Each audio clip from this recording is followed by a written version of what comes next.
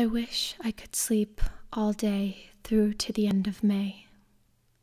June, July, August, September, then October, November to December, January and February, and March and April too. 'Cause living life is tiring for me. None of you probably even knew that I'm sad, I'm mad, I'm suffering, depressed.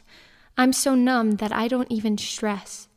My body is tired, my bones are brittle, my head is a mess, and I am stuck in the middle of a choice.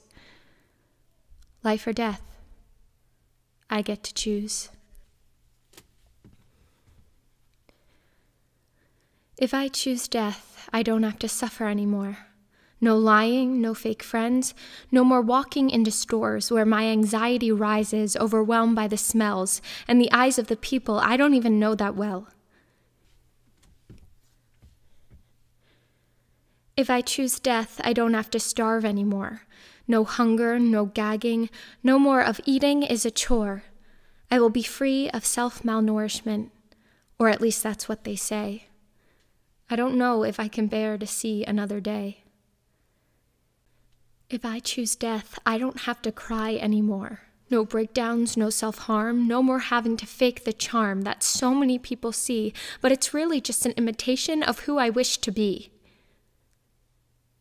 Or of who I used to be. But if I choose death, my mother will break.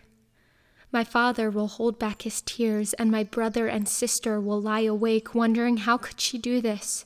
She seemed perfectly okay, when they never even noticed I was trapped in a world of gray.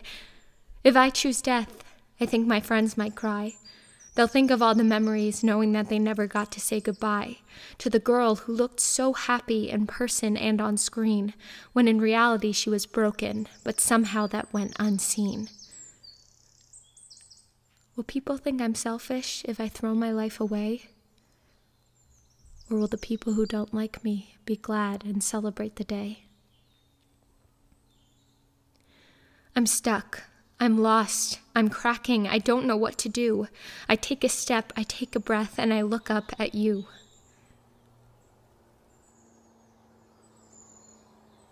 You're standing there with your curly hair, your brown eyes, with a gentle stare.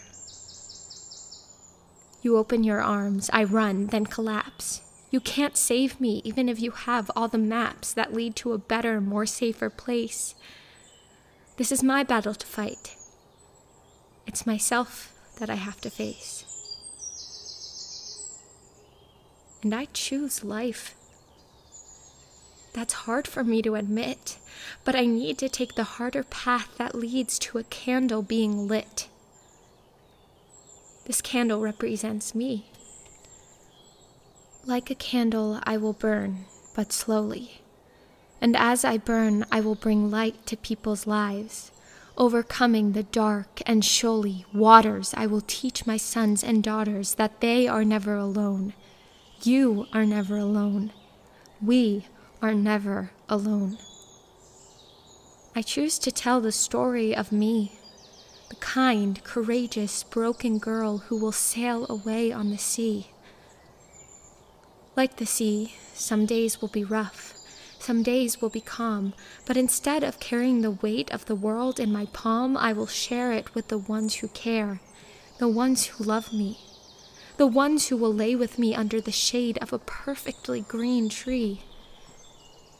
By choosing life, I'll get to hear the birds chirp in the morning, sun shining, smell of coffee, spending the day outside exploring. I'll hug my mother, laugh with my father, hold my sister and brother, and my ancestors I will honor. I will embrace you, my best friend, my light, the person that helps me shine so bright. I will look in the mirror and love the girl staring back, because I am beautiful, even if I have scars and cracks. I am beautiful. I am worth it. I am Kate.